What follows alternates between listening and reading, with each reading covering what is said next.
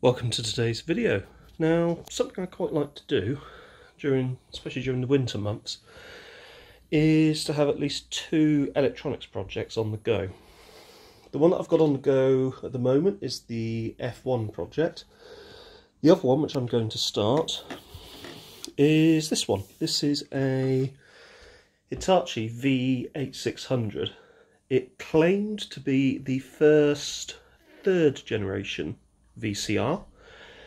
It is a Betamax VCR. There is a tape in there because it will accept a tape and attempt to play it. It will try to unlace the tape, but because the belts are probably goo, it's not allowing me to take the tape out, so I've left it in there for the minute, and will obviously remove it once I've got all the belts sorted out. So recently I did boil up some belts. In the context of this video, that was yesterday for me, but maybe in the last video for you guys. And the first thing I want to do is to get this open and have a look inside of it, as I've never had a look inside of one of these before except in videos. And there is a very interesting feature about this machine that makes it unique. Certainly unique amongst consumer decks of this era.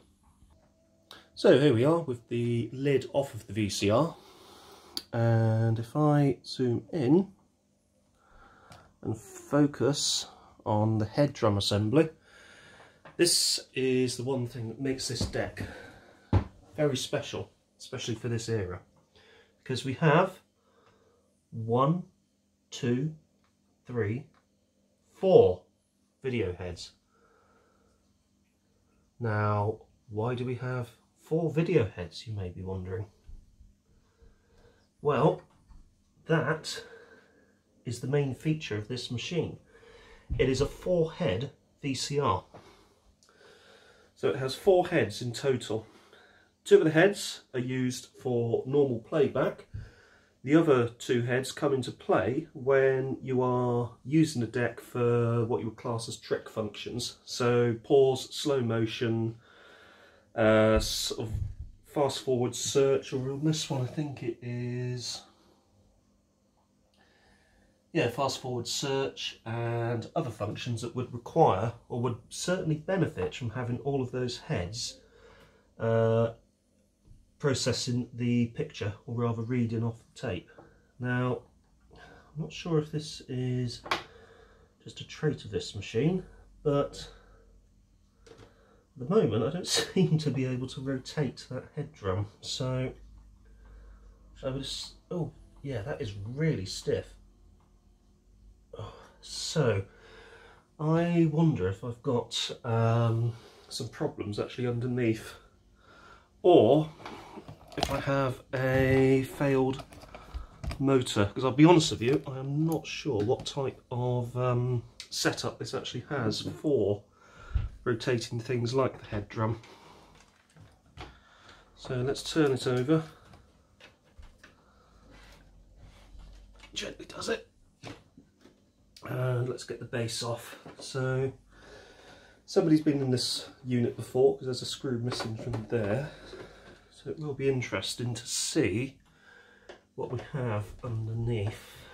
I think the first challenge is to get the actual head disc rotating, because unlike the Sony C5 and C7, this uses a head disc. Although they technically use a head disc, but it uses a head disc that's similar to the head disc employed in the Sanyo decks. So, like a Sony C5 and C7, you have this large board underneath here, which hinges at the rear, and it appears to be held in, possibly held in at the front. So there's a screw which holds this front panel in place. So I'm going to remove that screw. Do the same with the screw on the other side.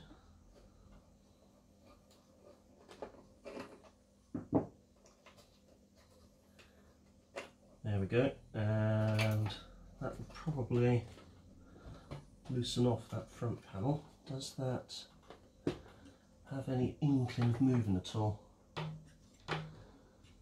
Oh, interesting, that slides. Does that actually slide back?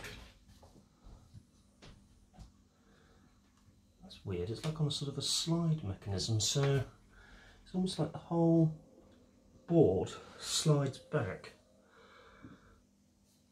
And there's a screw here, but there's one missing there. So if I undo this screw here,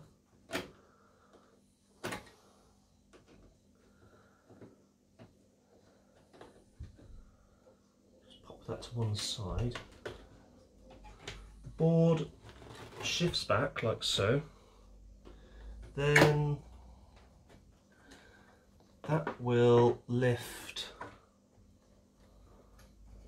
I can make sure it's back completely. There's a couple of, oh yeah, there's a little switch there, so that comes out and that lifts to reveal. Yep, that reveals the selection of belts. In fact, all the belts actually appear to be intact, apart from this one on the capstan. It was a bit sticky. So that will lift and expose all of the inside of the unit. So I'm just going to gently pop that down a sec and turn this around so that you can see it.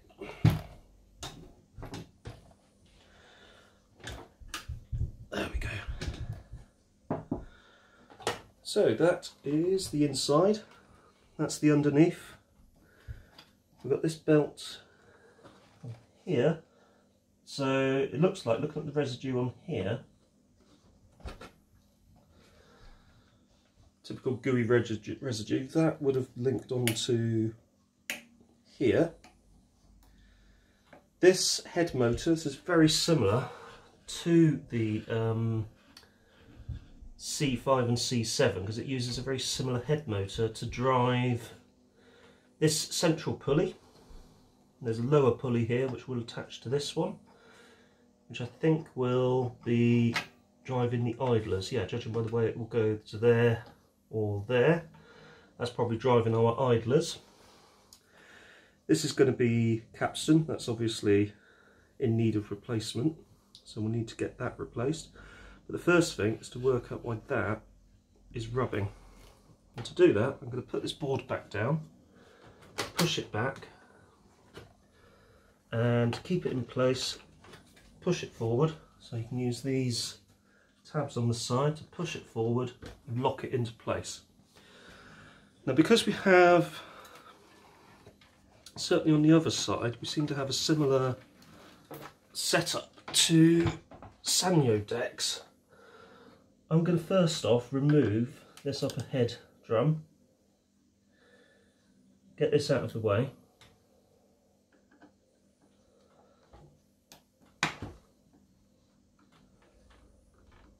and from what I can tell there's obviously these two which hold the bracket to the actual head drum itself. This, I would guess, is a moisture sensor. These, I would guess, hold the drum in place. If I move that out of the way, we have the head disc, and the head disc is still stiff. The heads themselves, I think they're okay. So it would suggest to me that the stiffness is actually coming from the motor assembly on the base. But if I zoom it in, you will be able to see in more detail that head disc there. And it's quite an interesting looking setup. So because that actually appears to be okay, what I'm going to do is to put the upper head assembly back. So it doesn't matter if I get my fingers onto it because this all needs a thoroughly good clean. But what I will do is put this back into place, and there's only one way it can actually go on, which is good. There's no accentuation that I need to take into account. It's almost like a one-size-fits-all, which is handy. Oh, something else this machine has. It is, from what I can tell from those audio heads, it is mono, but it has a facility called BNR, and BNR stands for beta, or don't worry, there's no power to the machine at the moment, it's completely unplugged, if you're worried about the cat that I've got crawling all over me. The machine is unplugged, so no need to worry there. It has something called BNR, and BNR stands for beta noise reduction, or beta noise reduction, depending on how you pronounce beta or beta, Betamax or Betamax. Beta noise reduction is Sony's take on Dolby. So JVC used Dolby noise reduction circuitry in their early VHS decks, their second generation decks, whereas Sony went their own way, and in typical Sony fashion they created their own standard. Their own standard being beta noise reduction. Just making sure I've got nothing underneath there that could get in the way. So let's move this board back out. So that's outwards and upwards. And let's focus on this. So I'm going to take this off. That might actually come up with a boil. We're going to work out why there's so much friction on this. So there is an Allen key that holds this in place. So I'll go and get a suitably sized Allen key. I'll just prop this up about there onto there, should do it. Go and fetch some kind of Allen key to get that off. Let's have a look at my selection.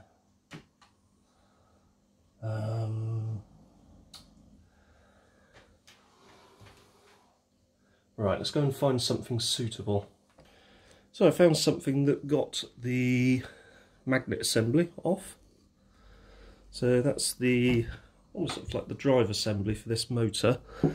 And here we've got the armature, or rather not the armature, the electromagnetic part of the motor, which obviously generates the field to allow the motor to rotate.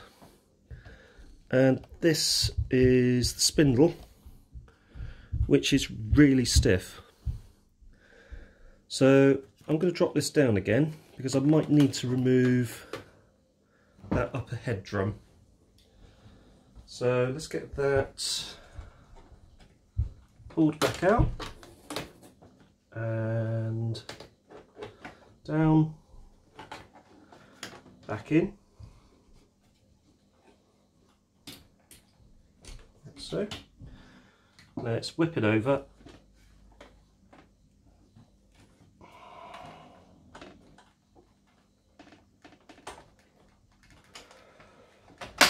Oh, there you go.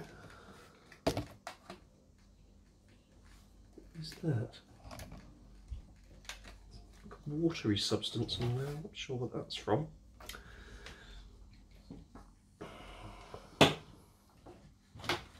Okay, let's pop it over, pop it down, and let's remove the upper head drum assembly.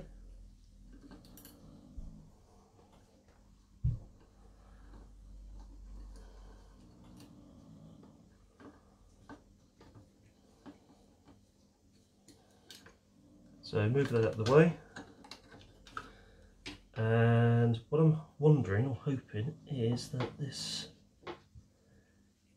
head disc assembly I might actually be able to get it out of the machine, because that's going to be attached, I think, if it follows conventional logic that will be attached to, actually, I'll tell you what will be even better is, I've got a large screw here, let's move that out of the way, and a large screw here.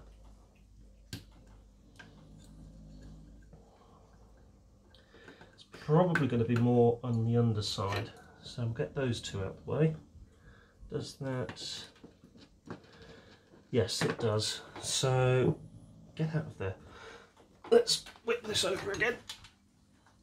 Put that back sort of like that for the moment.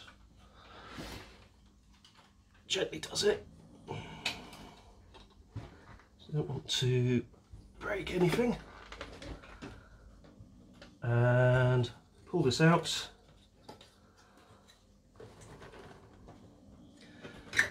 There will be, if I get this completely out of the way, there will probably be multi-plugs attached to this head assembly, and they're in a really annoying location. So there's one down there which is for the motor, which is very hard to get to from this position. So let's push this back in again.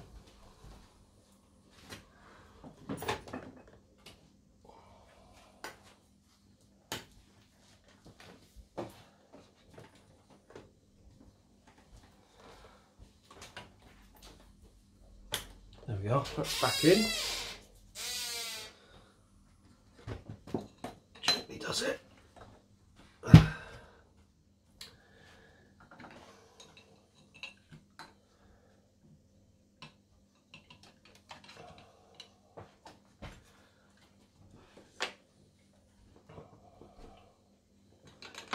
Probably what I will do actually is just screw this upper head drum back on again, as we've determined that we're probably going to need to remove the entire head assembly itself and actually strip it down to work out what's going wrong. I've got a feeling that we may have some bearings in there which have seized, which will probably be the most likely explanation as to why we don't seem to have any form of drum rotation. So with that in mind, if we pull this up, we can have a look and see where our snag points are. So we've got a couple of wires here, we have a wire down there. How are we going to get this out? Those wires have got to attach somewhere.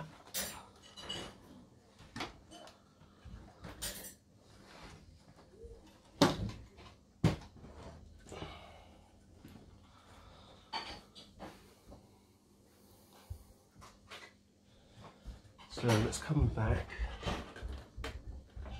Let's come up. And we're going to need to follow the loom. So we have all of these going into the head drum assembly, going through here, and they're quite thick, sturdy wires.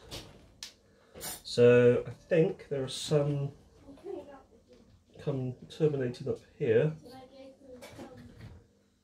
And this whole thing really needs a good clean, to be honest. And there may be some up here as well. I thought they would have gone via a head amplifier first. Maybe that's not the case, but that is completely seized. I'm actually wondering if I can service it in situ, but I don't think I can. It feels like and smells like somebody's been in here before with some oil to try and free it off, and that doesn't seem to have worked, unfortunately, which is probably why this machine was put away in the first place. So that is definitely going to be the next challenge, as we do need to find where these wires go. There's one coming up here, I think. There's going to be one. So when I say, I'll just lower that down. So there's one up here. There's one set pair going around here. So yeah, this is going to be interesting. I think I'm going to need to spend a bit of time with this off camera just to work out how it goes together. Anyway, so we've diagnosed what the problem is with this machine. We have a failed belt here, potentially, and a failed belt from here to here. We also have a major failure of the head drum, which is the main motor, like a C5 and C7, that serves the rest of the machine, certainly the rest of the mechanicals. Right, gonna have to start stripping it down. Anyway, if you found this video interesting, don't forget to hit the like button, don't forget to subscribe, and I will see you next time. Thank you very much for watching. So I'm in the process of stripping this down, and the setup is actually quite fascinating because this has 4 heads. You've got what I think these are probably going to be, those might be 2 heads, they could be a head each, I don't know, but it could be that you've got 4 heads going into, but actually that would make more sense. You've got 4 heads, so that's one pair, that's another pair going into the head amplifier board here, and then you've got 4 going on to the servo board, which is this one.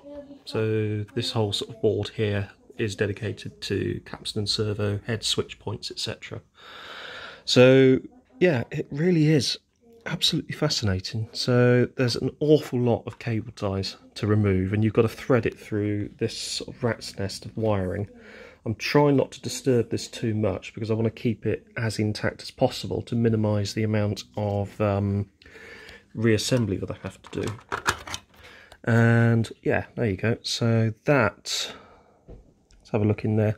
That looks like our head amplifier assembly. So we've got our orange and red there, and we've got our yellow here. So what I should be able to do, I'll have to cut this. What I should be able to do is unplug these, thread that back through, and then I've got another random pair of wires to try and find out. Well, there you go. Anyway, that's progress so far. I'll speak to you all later.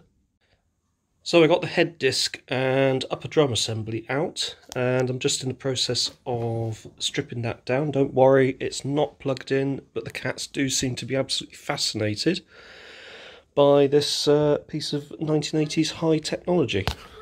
That one is now crawling on me. So I got it wrong earlier. This is actually the audio amplification section, because you have some very similarly coloured cables coming off the back of the audio control heads here and the erase head there. So you've got this little cable here off the erase head, and these two, yellow and red, sorry, yellow and blue, off the back of the audio head, so control and audio. And then you've got the main erase head there. So the video amplifier is on this board here, and this board lives underneath the the tuner module there, which lives underneath of that, and this plugs into the front panel through a large multi-connector and a smaller 3-pin connector. Now, what's bizarre about this board is it seems to serve 2 functions. So you can see that there is this definite line running down the board around this delay line. There used to be a backup battery there, so this would have been a backup battery for the timer. And as predicted, it has done a little bit of damage to the circuit. Thankfully, it's on the side which isn't related to the video amp, or the preamp section there that you can see. So the head itself plugs into here, and inside of here this is where it's quite interesting. You have obviously two cables for the heads. So that's each pair of heads. So you've got a set into there and a set into there. And then you've got these four here, which I assume are sort of almost like amplification. There's basically little windings, so they're little amplification transformers. And then you've got the four pots there for the head. I guess that's for balancing, I don't know. I'm not going to touch them as they were sorted at the factory. And then you've got 1, 2, 3, 4 further potentiometers there. Then you've got these two multi-connectors here, which connect it to the rest of the machine. So at the moment I've taken this out, as I'm going to give the dodgy section there a bit of a clean up with some white vinegar. Obviously keeping everything away from this side. But it really is a thing of packaging, this machine. Everything is very tightly plonked inside of it, because effectively you are doubling up on circuitry and components when you're talking about 4 heads. But it tells you exactly what those potentiometers do, which is quite handy. But you are doubling up on head circuitry. So for something that is, when you actually compare it to a C7, it is physically smaller. But a C7 is quite impressive what they've actually done, getting everything into here. It weighs a lot. It's a good of 18 to 20 kilograms, so it isn't a light machine, but it's pretty impressive nonetheless. Anyway, I've started stripping the head assembly down. So these are the cables off of the head. You have, I'm guessing these, the black and white connectors. They plug into here. This, I'm not sure where that goes, but that does go somewhere. That is, that's the moisture sensor. This, which is currently trapped there, which I didn't need to undo, but that connects to there, which is that's a heater element, which actually heats the head up. So if it's coming from the outside, you get a lot of condensation. What it actually does, it engages that to heat the whole head drum assembly. And then you've got the motor section down here. So this is the motor itself and the motor control circuitry, which is, to be honest with you, is probably absolutely fine. So I'm not going to do anything with that. I don't think I need to touch that at all. What I do need to focus on is this shaft assembly here. Now I'm wondering, there's a collar here which locks this shaft into place. You've got these two little Allen key things holding it in. I'm wondering if they have slipped and the whole thing has slipped downwards, meaning that the head chips are rubbing ever so slightly on the lower drum surface, which could be stopping it from rotating properly. We will soon find out when I put it back together. Incidentally, that's the little battery that came off. So as you can see, it is a little bit past its best. And it is leaking a little bit, so it's best to get rid of that. But I'm putting this back together now, so I can put all of this away. And I'm going to focus on this section, get this section sorted out, put that back in to here, wire it all back in again neatly. Probably have to cable tie everything again just to make it neat, and then take it from there and see where we go from there. Fit some new belts, see what happens. Anyway, if you have enjoyed the video, don't forget to hit the like button, don't forget to subscribe, and I'll see you next time. Thanks for watching.